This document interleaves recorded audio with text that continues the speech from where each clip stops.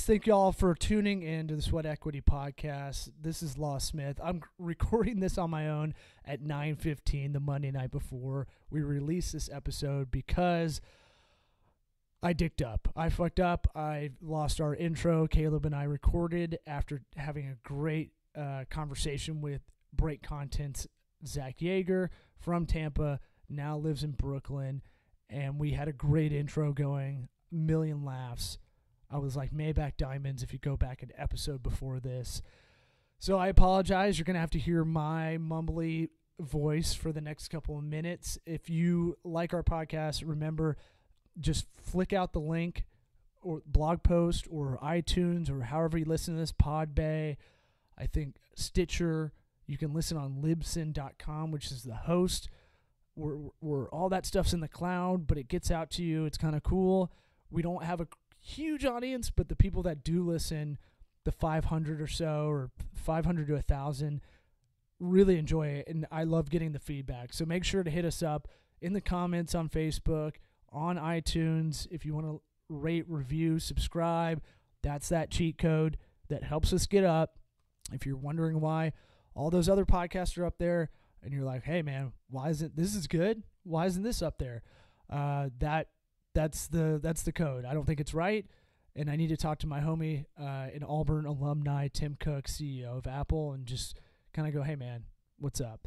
So anyway, I wanted to make sure we get an intro and kind of bring you into the world of Zack Yanger and do a formal apology for Caleb, who not only hooked up Zack to get on this podcast, but was able to get him to, let's put it this way.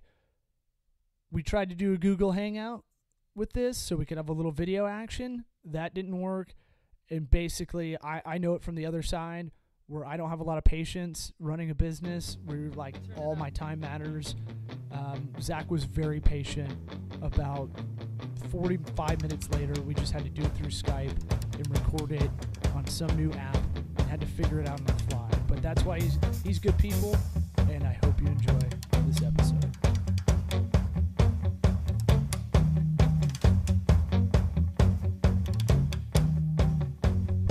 Hey Zach, it's Caleb with my good buddy Law with Sweat Equity. How you doing?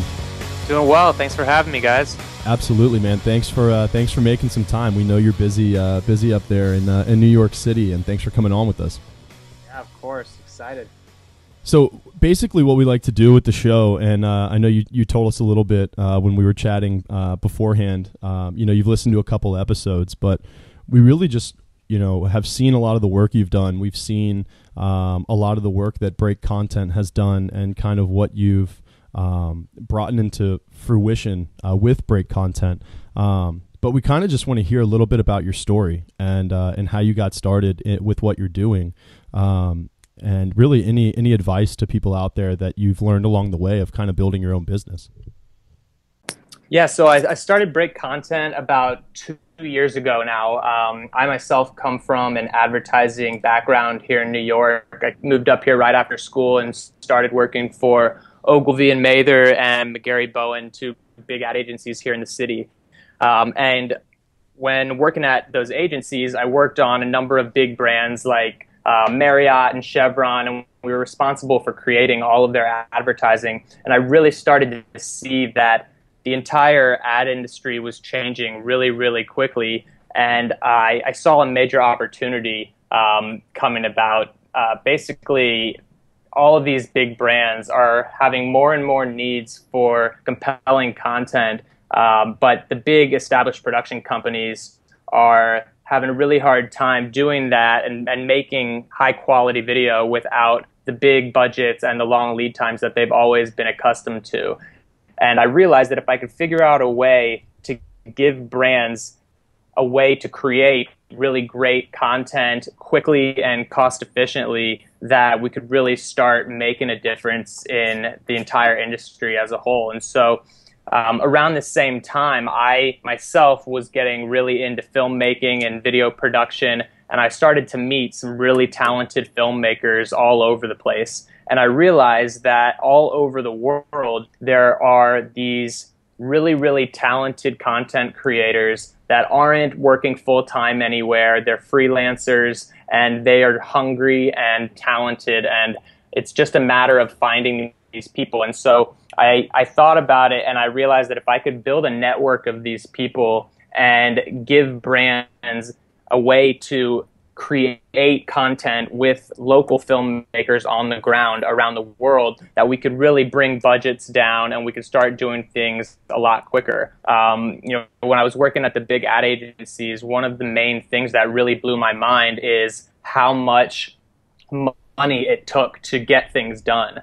To make a simple video for Facebook, was costing $250,000-$300,000, and wow. In my mind, I'm like trying to figure out how that's even possible. And a big part of it is, let's say a brand like Coca-Cola wants to shoot a commercial in Beijing or in India. Just the travel costs to send a crew over to Beijing or India for a number of days, that's going to be tens of thousands of dollars right there. And if we could just tap into really talented filmmakers in Beijing or India without having to send a crew over there, that brings budgets way, way down. And so we've been doing some really cool work with some really innovative brands like Intel and FedEx, and it's been going really well. We just opened another office in Denver about 6 months ago, and our network has continued to grow. We last month signed on our 400th content creator in more than 120 countries around the world. And so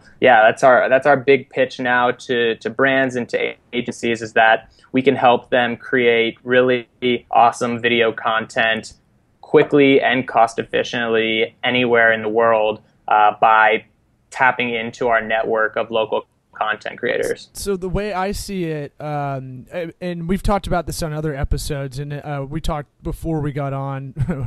We're on Skype, so if anybody's listening and wondering why it's kind of a little jagged between our conversation, that's why. And it took about, thank you for having the patience for us fucking this up for about 45 minutes before we started. But my thing, the way I kind of was while I was listening about y'all's business kind of strategy is, we've been talking about disintermediation a lot, and that's the boring way of saying the Uber for this and the Uber for that. You're essentially you found that thing where you go, hey, this is a huge cost, there's a lot of red tape, and there's a lot of just time wasted, which essentially is cost accounting problems. And so you go, hey, I see this as an opportunity. Now here's the part where I kind of go, God, this sounds super ambitious, and this sounds, it sounds like, for me, it's I do the same thing with freelancers, but I do it for all freelancers. I just see a nightmare of like trying to organize and find the best, and when you have a big company, they want it their way, and so how do you dictate that? I guess let's start there here. How do you find good content creators? Are you plucking them from Instagram and Snapchat or YouTube or whatever, or are you putting it out there, in Upwork or something like that? So there's a number of ways that we go about it. In the beginning, I had a number of contacts from my ad agency days that were some really talented filmmakers in multiple cities around the world. And I started it kind of small, and then really I started going city by city and using websites like Behance and just searching through Vimeo and looking for videographers that have a really, really unique style and a really good look, but that aren't going to be so established that they're going to be crazy expensive. It's this sweet spot of guys that are, they're experienced enough to have really great work on their profile, on their portfolios, but they aren't yet charging $20,000 a day to work with them. So it's really just was literally going country by country and having Skype calls with these people, reaching out, telling them I'm starting this network, and just having the conversations. And you'd be surprised. I mean, there's so many people around the world that are really talented, but they just don't have the way to get to the big brands. And so I'm trying to merge the two, where, you know, I'm now having relationships with these big brands that need the content, and now I'm able to put them on projects with content creators that are, you know, content creators from Ghana, Africa, that in a million years wouldn't be able to do a, you know, video shoot for Coca-Cola, but now they're able to, because our company is giving Coca-Cola access to this local network. So you're up at you're up at all hours doing Skype calls, I'm guessing. You're in Brooklyn right now, and you know, someone in Beijing or someone in Ghana, you're gonna have to. Are you having these weird kind of hours where you're, at least in the beginning, when you're trying to procure all these content creators? Are you just like, fuck it, man, I'll get up at 3 a.m. and talk to this guy, and then, you know, or gal, and whatever it takes, kind of thing? Yeah, I mean, for sure. So the first almost year of the business was me completely dedicated to building this network. You know, it was a lot of late nights, a lot of, you know, 3 a.m. Skype calls. But, you know, I knew that as soon as I got the network done, and my goal was to get filmmakers in 100 countries. And so once I reached having filmmakers in 100 countries, that's when I kind of shifted my focus from continuing to build the network and now going more after the projects. But, you know, we still are adding talented content creators weekly. You know, we've got a sign up page on our website where, you know, content creators can send us their info to, you know, apply to join the network now. But yeah, in the beginning, it was definitely a lot of late nights, but now I've got more of a team to help me with it, so it's not as bad anymore. Zach, it sounds like you guys solve a lot of different problems with some of these, some of your clients who come to you, and like you had mentioned before, like, man, we need a video crew in Ghana because we want to do this commercial, or we need to do, you know, some sort of product promotion and need a video for it. But you guys solve the logistical nightmare that also leads to a financial nightmare, and then you guys provide the quality content. And it seems like, you know, this is when you hear an idea, it sounds awesome, but to execute something like that, you know, can you talk a little bit about, I know you mentioned, you know, you went out, and once you got to having established talent in 100 countries, that you went out after some of the projects. What was it like going after those projects? Did you guys find any, you know, some of your failures that maybe companies said, yeah, we're not going to go with you guys. Maybe we want somebody who is, you know, it's more in-house. We don't mind sending people out and paying for this, or those sort of things. Or as soon as people hear you guys, are they just like, yeah, we can save money on this. Like, let's go that route. And we've seen your portfolio, so we know we're going to get the quality of work that we're expecting. Talk about some of your failures, and then maybe how those conversations go with some of your potential clients. Yeah. So yeah, I mean, in the beginning, the focus was definitely, you know, building the network. But then once we had the network built, you know, in order to get projects from any of the big brands, you have to have a respectable portfolio. And so, you know, going straight into it with really no work to show in the beginning, it really was, you know, just a numbers game. For every 50 phone calls I had, I was able to get one person interested, and it was really just a matter of, you know, hustling and making it happen. You know, now we've gone ahead and built out a sales team, and so that's what most of our Denver office now is, our sales guys, who are basically reaching out to ad agencies and brands directly to try and find interesting, cool video projects. But you know, with any startup and with any business, there's going to be many failures in the early days. And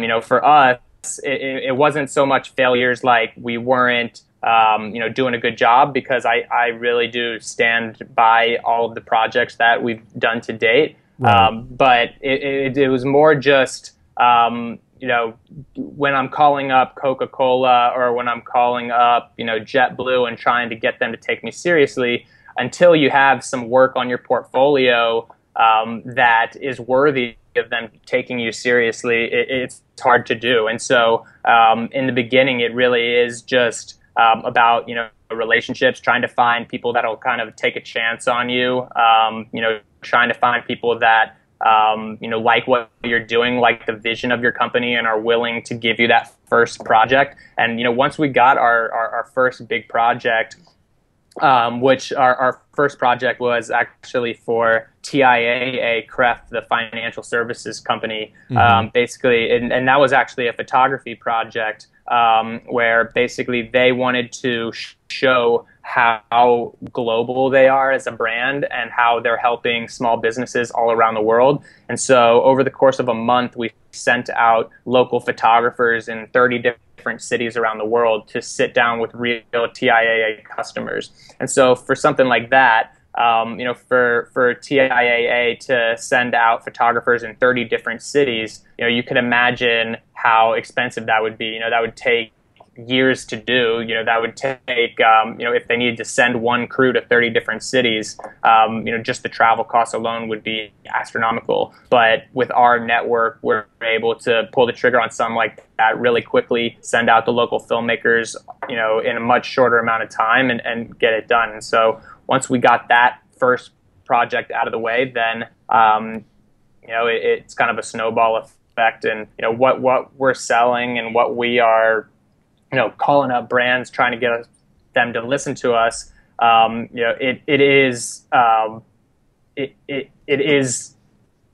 It's not hard to get phone calls because right now everybody's trying to figure out how to create engaging, high quality content more cost efficiently and quicker. And so when we're calling them, telling them we have a solution for that, we can usually get 10 minutes of someone's time. Yeah, you at least get to kind of give them what you guys are about and see if there's a direction they want to go with you. Yeah.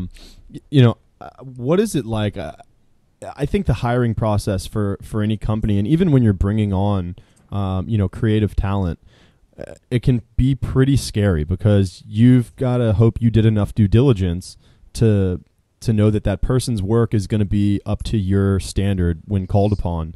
And I know, with law here at TokaWorks, that's something that can be nerve-wracking at times as well. That things are going to go kind of according to your standard. It's the Trojan horse independent contractor. It's one of those things where you're like, okay, this person looks really good on paper or when we talk, but when it comes down to executing, can they follow my project management? And in my head, I'm listening to this and I'm still like, this has to be kind of a project management nightmare, just because that's not my my best suit, I'd say, as far as just being able to send people out there. I guess you have a system for that, right? Yeah, and so Zach, what I was going to ask you is you have 30 photographers going around to different places and taking these photos. How do you get everyone on the same page? How do you get everyone to say, hey, look, here's the type of shot we're looking for. Here is what we need. Here's the subject that we need of the photo or photos, and then I'm sure you pick which one you think would go best. How does something like that get put into motion and get organized? Yeah, so that's a major question that I get all the time is when you're doing things, especially for projects where you're using multiple different content creators on the same project. Not only how do you get everyone on the same page and how do you ensure everybody does what you want, but how do you ensure there's some sort of consistency and that it doesn't feel like a Frankenstein piece that was done by 20 different people? And so there's a number of things. The first part is in the upfront. So every single content creator in our network has been thoroughly vetted to where I've had multiple conversations with them. I have seen tons of their work where I know that they're experienced enough. I know they're going to show up on time. I know they're going to be where I tell them to be. But then also, we're having all of the photographers, all of the filmmakers shoot on the same exact equipment. So for that Gotcha. particular project, they were all shooting on Canon Mark IIIs or And is Canon, that Canon 5Ds. And Is that something that's fairly common for these photographers to just have, to have around, or is it something that they could rent and kind of you guys would cover the cost? Yeah, so for the photographers that had them, they used theirs, and then we rented them for any of the photographers that didn't have that type of camera. Gotcha. But then, in addition to using the same camera, they're all shooting towards the same shot list. So we're giving them a very clear shot list of exactly what we need them to get, and they're all shooting towards the same thing. And then, for video, the other part is, we love to handle all of the editing and post here in Brooklyn. So even if we're sending 10 different filmmakers out to get footage in 10 different cities, we can then, as long as they all shoot it the same way, all flat, low contrast, low saturation, when we get it back, we can color grade the footage so that it all looks consistent. So even though it was all shot by different people, you can still give it a consistent look and a consistent feel. But yeah, totally hear you, Law. Like with this business, at times it can definitely be a nightmare with coordinating so many different people, so many different details. But that's just that's what we've that's being the boss. really good at. Yeah, I mean, like that's eventually I was like, and I shouldn't have said it's my strong suit because now it's kind of like something I've been really thoughtful about and kind of really trying to focus on getting better at and giving client expectations too. So I don't know if you do the math in your head. So like I'll talk to a client and I'll go, okay, you need some new branding and you need an online marketing strategy, and we've already cleared that out. So we'll get you these deliverables and let's get the branding and website up and we'll get that going and give us about a month for that. And then and really in my head I'm like, all right, I gotta tell my independent contractors that's a 2-week deadline, because I know it's gonna creep. And sometimes it's me not following up every day. I don't want to be a micromanaging kind of project manager. At the same time, they're kind of like feral cats a little bit. Everybody's kind of, if a lot of reason a lot of people are freelancers is because they don't have a lot of discipline or a lot of discipline to take notes in a regular job. I don't know if you feel that on your end. I think I get that, but I'm only using local Floridians, so so it might be different. Have you seen different work ethics, like kind of depending on what country you're getting these independent contractors from? I haven't seen any country specific trends, but definitely for video projects, for instance, if we need to send out filmmakers in 3 different cities to go capture footage, I already know that the filmmaker, that's a creative person. They may not have the skill set that a producer has in handling all those details, and so that's why we always try to send out a local producer with the filmmaker so that they can be the ones handling the details and the filmmaker can focus on the creative work. And so in that situation, I'll be relaying all of the information to the producers who have also been vetted, and then I'll know that they can then manage the filmmakers, photographers, creative types that may not have that skill set. But I've worked with many different filmmakers that are on the ball and on their game, and so it's really it's hit or miss. Everyone's a little bit different, but and when you're in a business like this where you're working with so many different people, I really think a big part of it is just client expectations. You just got to manage expectations with your client. You got to make sure that they are fully aware. So if you foresee some sort of issue that could push a deadline a few days, always just be upfront, transparent as soon as you possibly find out about it. Go through it with your client and let them know. And if you're just setting their expectations the whole time, I feel like the times you get in a lot of trouble with clients is when you don't let them know that shit's about to hit the fan and then shit hits the fan. But I think, if you kind of set their expectations a little earlier on, that shit might hit the fan. Then when it does, they're much cooler about it. Well, yeah, I mean, that's the biggest thing of having just human capital. It's just like that I look at everything from a business owner perspective. Anything I buy, personal or business, the second question I ask, just like I tell anybody that does a deck, they have an app idea and they want to pitch it. I go, my business teacher told me the second slide's your exit, and I always think about that with, I think about that if I buy a washer and dryer, I'm like, all right, what's the warranty? Like what, I was never that guy growing up. And now I think with employees, or independent contractors, I should say, legally by my attorney, Stephen Fantetti Legal, Your Business Refined. Yeah, I'll give him a plug. But like with the human capital you have with your business, which I know is a kind of a douchey term, but it's one of those things where it's just gonna fuck up. Something's gonna fuck up. You're never gonna be 100%. Now, can you? And I think you're about to touch on that. Can you see problems 3 steps ahead? So where you're like, all right, we got to get some photos in Ghana, but I don't know. We might send three photographers or 3 different producers in 3 different areas of Ghana because I want coverage, and it's worth, maybe the margin will be a little bit less on this project, but we're going to deliver on time. Is that something you're kind of thinking through now, or is that, I guess how are you able to see stuff now ahead of time than when you did when you started?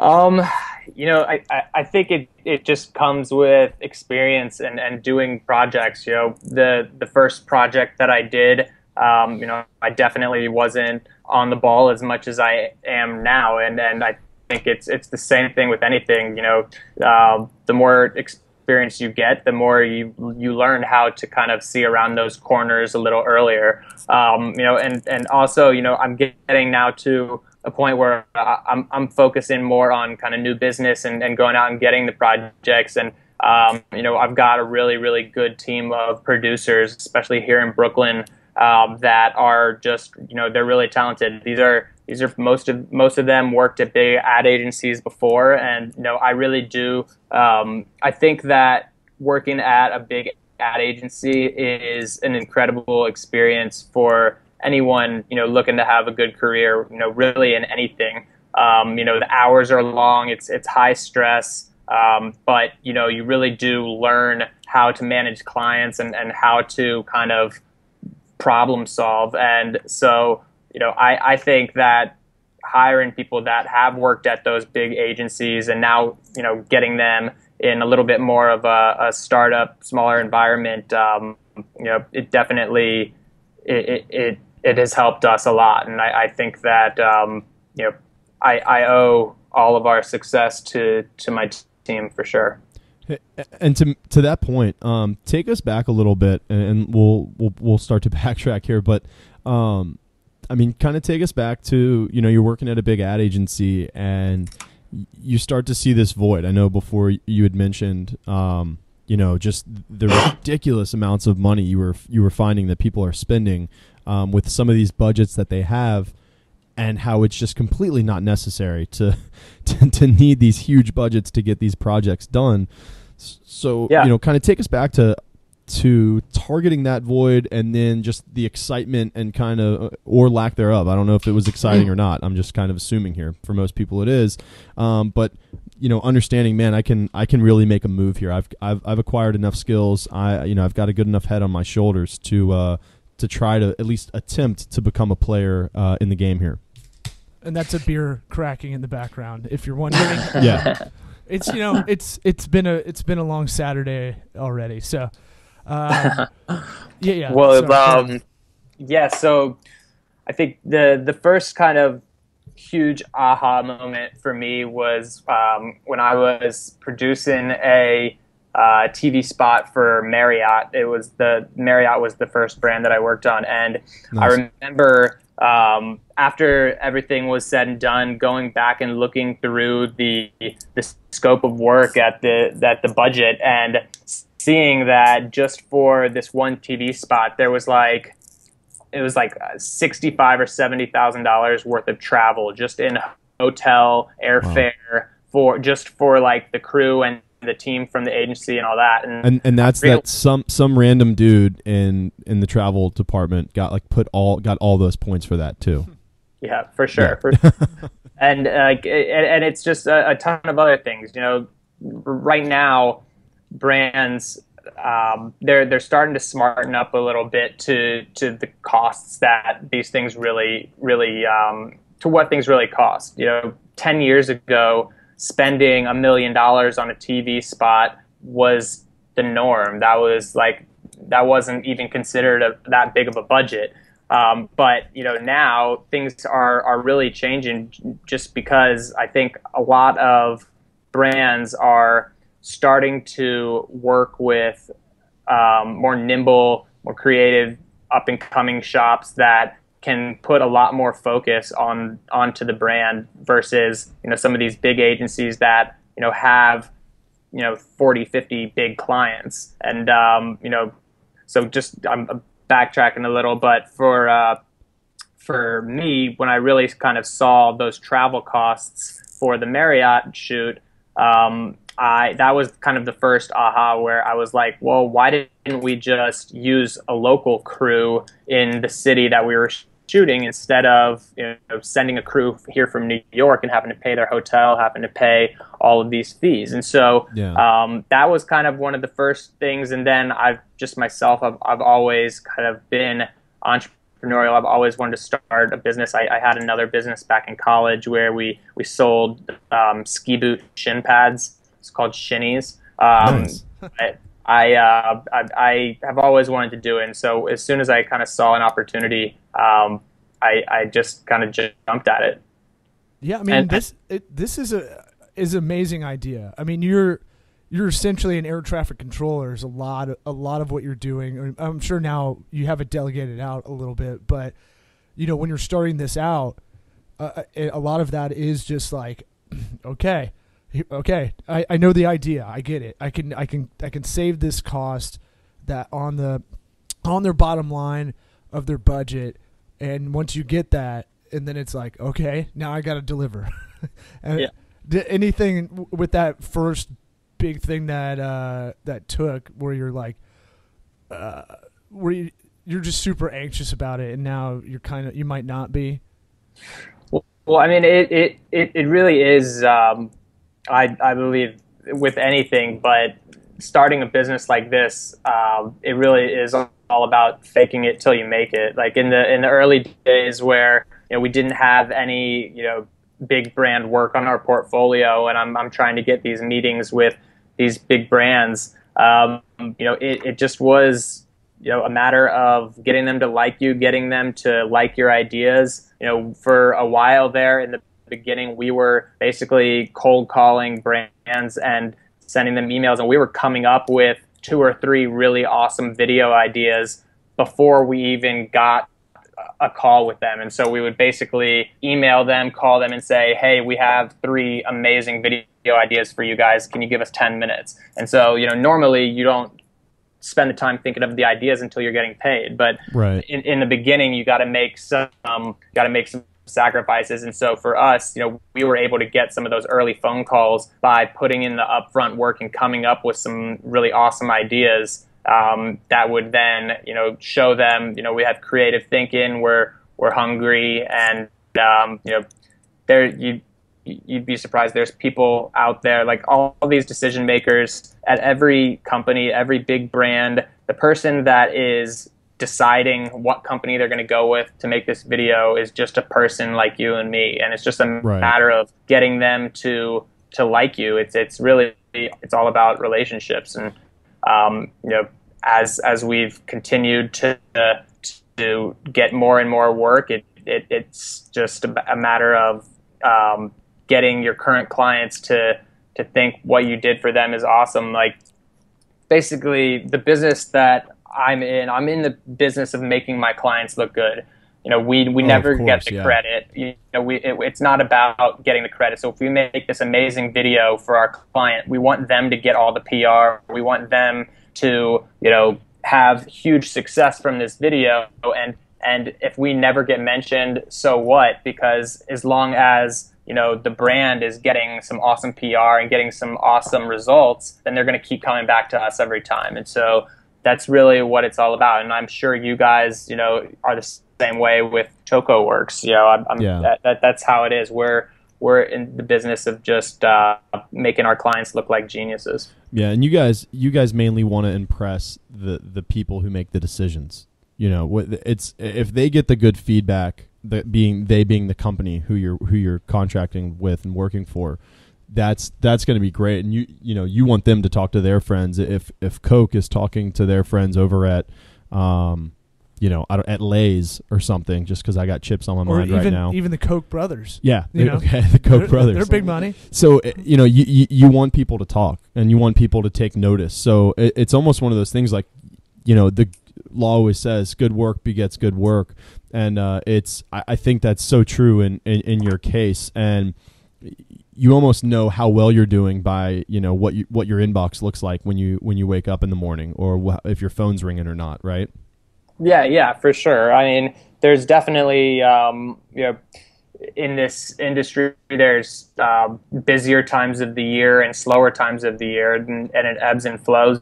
But I've been lucky in that we've been busy for a while now. But everything, every project, every client that you make, every project that you do, you're on this path. And so right now we're doing a bunch of work for Intel.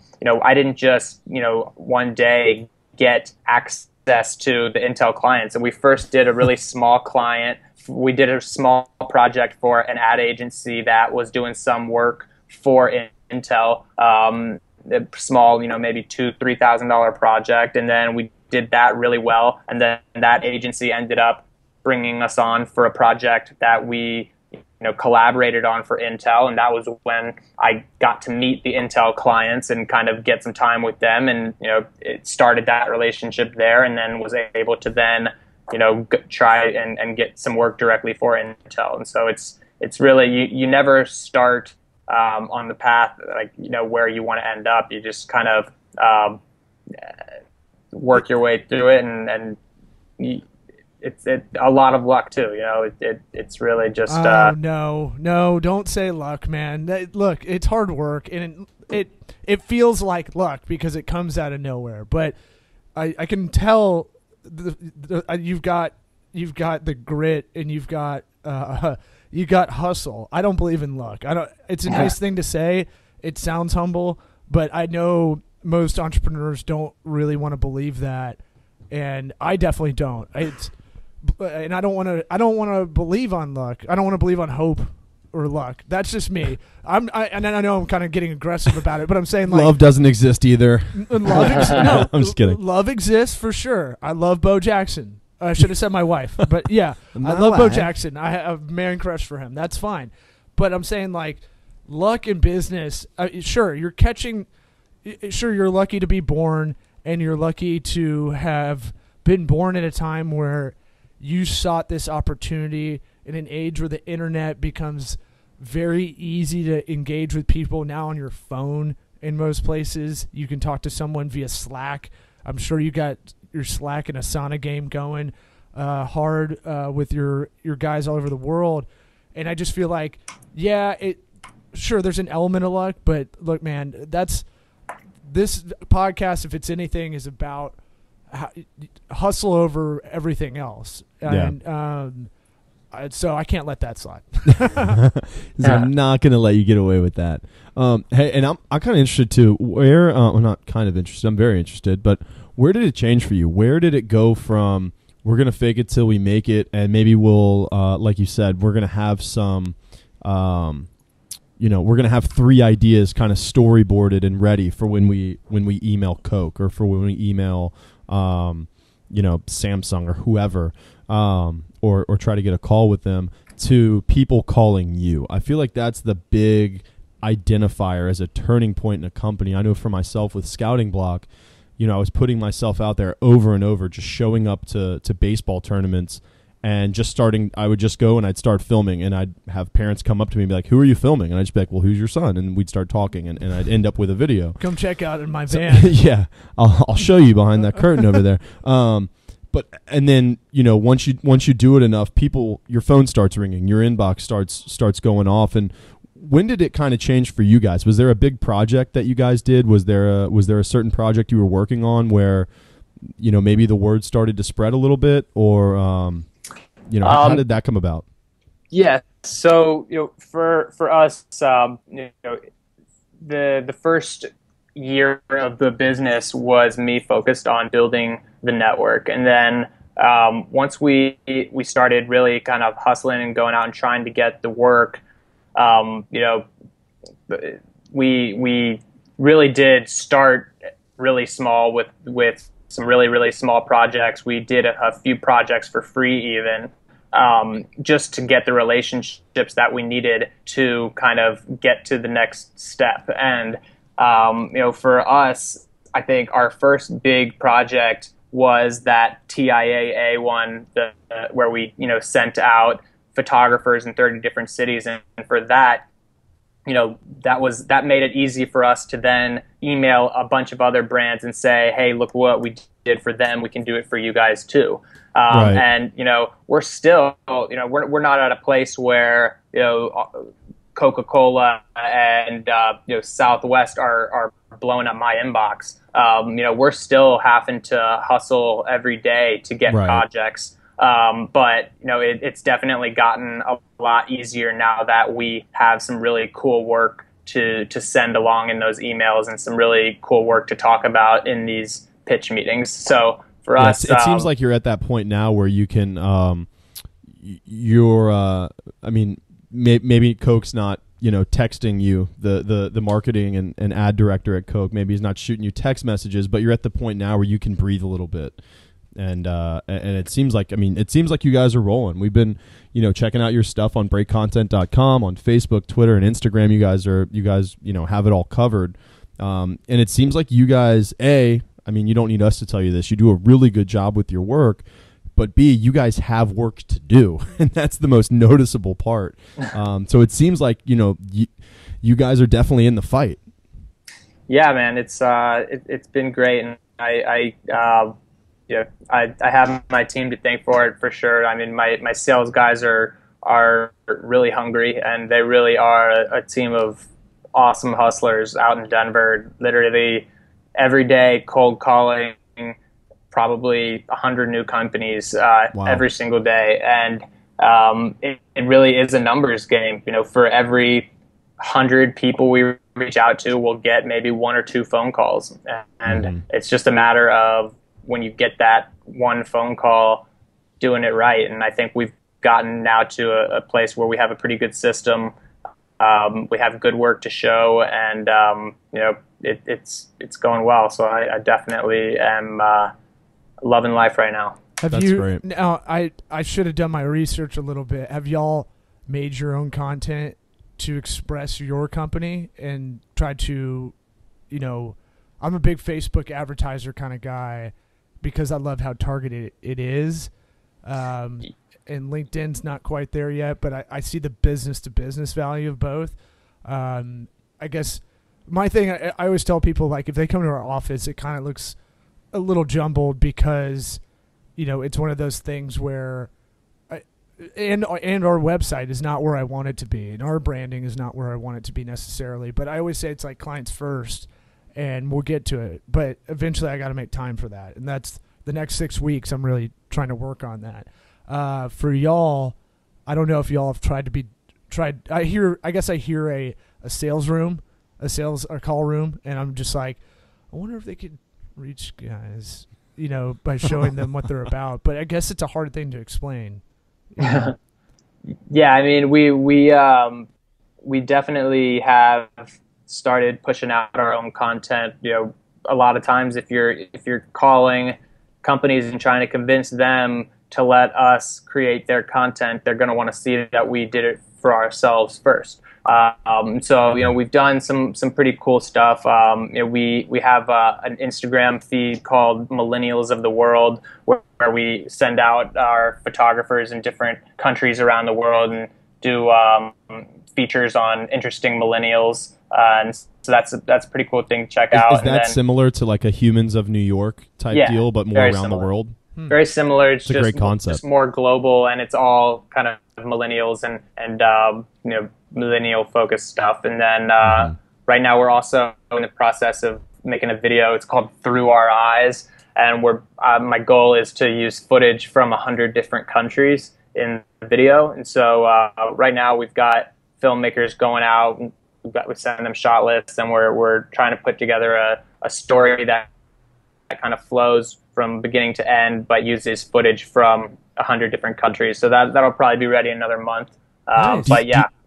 Do you ever send someone with a shot list that they're just going to be like, they get like kind of the shaft, and you're just like, hey, we need you to go find a lion in the wild. We need you to go get real close. Yeah, like we need something just kind of like obscure, where I'm sure some of those things come up and you're like, well, remember that dentist that shot that lion? Yeah, could you get some footage, something like that? Ramik's going to really hate this, but we need that shot. Like, have you guys ever had something that you kind of send out on a call and you don't think it's going to go well?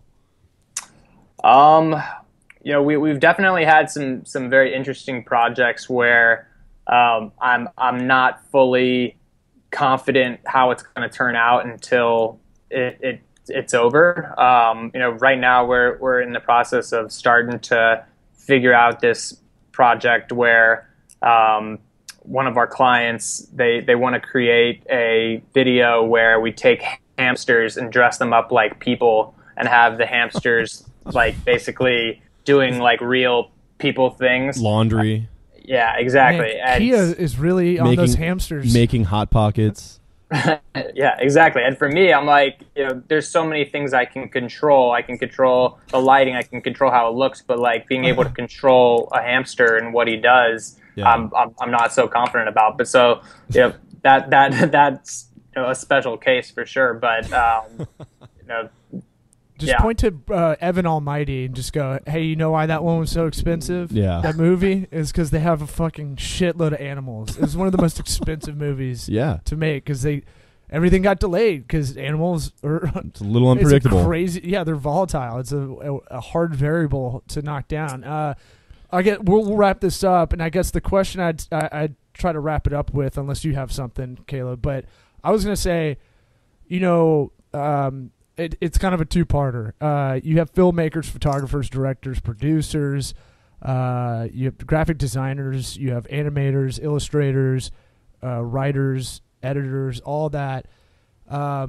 Who's someone good for if they're listening and maybe they want to get involved and kind of do some freelance work to prove it to you.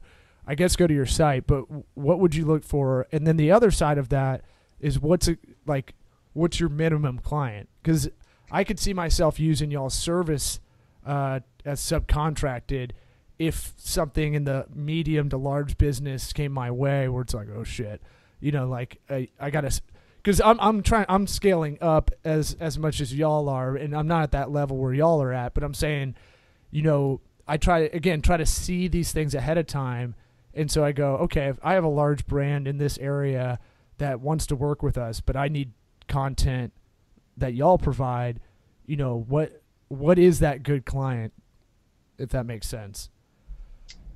So yeah, let me try to answer that. So so the first part of your question, how does somebody go about reaching out or getting involved with us? We now every Friday we will as a team kind of review any of the content creators that have either applied through our website or a lot of times some of the filmmakers that we work with will send their friends our way that are also filmmakers. And so we've got each week we've got multiple people hitting us up, and so we'll watch their work. We're looking for people that have a unique style. We don't want everybody in the network to be the same. So we want to have some documentary filmmakers, some humor comedy filmmakers, some big brand commercial filmmakers. And so we definitely are looking for people that have something unique about them. But then also it's, people that when I jump on the phone with them or jump on Skype with them, they are smart. I know that, they know what they're doing. If I throw some kind of some zingers at them, asking them about, some sort of technical stuff, they're on the ball and they know what they're doing. And just, they seem like somebody that I would want to work with, because at the end of the day, every single one of these filmmakers in our network, if I'm putting them on a project, they're representing great content, and so we take that very seriously. But definitely, anybody that wants to join the network or get a chance to do some cool projects with some big brands, they can apply right through our website or just send an email to really anyone on our team. Then the second part of your question, it doesn't have to be like, I don't want you to kind of, I'm not saying like, honestly, I don't even remember just kind of what's a good client. If you were getting referrals, what would be a good client for y'all? Because it seems like y'all sound like you work with very large brands, but you may have that small local sector as well. I don't know. So I'm trying to see. I'm genuinely asking because for my own selfish reasons, but the first part of that question was, hey, I might have guys for you that I'm going to tell to apply. But the second half is just as selfish as just saying, hey, what is a good referral your way, or what's a good bid to throw your way? Yeah. So, really it's... Oh, no. Did Skype go out? Did it not work? Hey, Zach, there you are. There you are, yeah. You hear me? Mm-hmm. All right. So, yeah, we definitely love working with the big global brands, but, there's tons of startups, there's tons of small businesses that need content as well. And so, while we do love getting the big budget projects, we still take on smaller budget things all the time. We're still doing stuff for law firms. We're still doing stuff for some nonprofits. That's a big thing that we do each year. It's called Content with a Cause. And basically, at the end of each year, we select a nonprofit that we think has done some really cool things that year, and we create a video for them completely free of charge. And so each year we do that at the end of the year. So we're doing stuff with nonprofits, and I'm trying to, for as long as possible at least, I'm trying to be a company that, services everyone and can kind of help not only the big global brands get stuff done and create cool content, but also, smaller local brands as well. Any budget is a budget, and we're not at a place right now where we're turning stuff away. So any company that needs compelling, interesting content, whether that's video, photography, writing, we would definitely be interested in working with them. Cool. That's great, man. Hey, Zach, we want to thank you for coming on and making time. Like we'd said earlier, as we were cracking our beers, it is a Saturday, and I know a lot of times when you've got your own business and you've got your own things going on, the weekdays don't always contain your work hours. And we want to thank you for making time to come on Sweat Equity and kind of let us into your world a little bit. Do you mind telling everybody where they can find you guys, on the web, on social media, and all those sort of things? So if they're interested, they can check you guys out. Yeah, definitely. First of all, thank you guys again for having me on. I've been listening to your podcast for a while, and I love what you guys are doing. I'm super interested in any sort of business, startup, entrepreneurial focused podcasts. So this is my first podcast. I'm excited to be a part of it. Well, we're glad to have you on your first, man. Yeah, taking my cherry. And then where people can find us, just go to breakcontent.com. It's BREAK content.com. And if you go to our contact page, it'll have all of our all of our social media links. You can find us on Facebook, Twitter, Instagram, Google Plus, Vimeo, YouTube, pretty much everything. So definitely check out some of our work, and reach out if anybody knows of anybody that needs some videos.